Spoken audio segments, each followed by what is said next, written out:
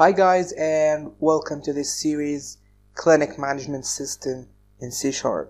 So what we're trying to do in this series, as you have seen in the promo video, we are trying to create a system to manage the process of reservations in clinics and the doctor having the history of the patients in the database, and then printing the prescriptions and etc. So we're targeting problems like overlap of appointments, unregistered appointments, unknown history of patients, etc. So we are solving this by providing a system for keeping track of all of this. Okay, our users in the system are the secretary and the doctor.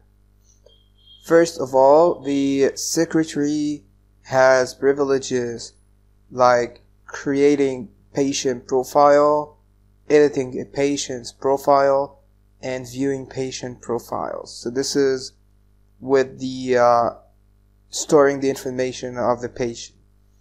And the secretary can also add a patient appointment, delete a patient appointment, or edit a patient appointment, and of course view all patients' appointments as well.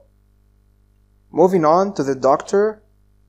The doctor has the privileges of viewing patients' appointments, adding patient visits and diagnostics, editing patient visits and diagnostics, and of course viewing patient visits and diagnostics, which means viewing the history of the patient at the clinic.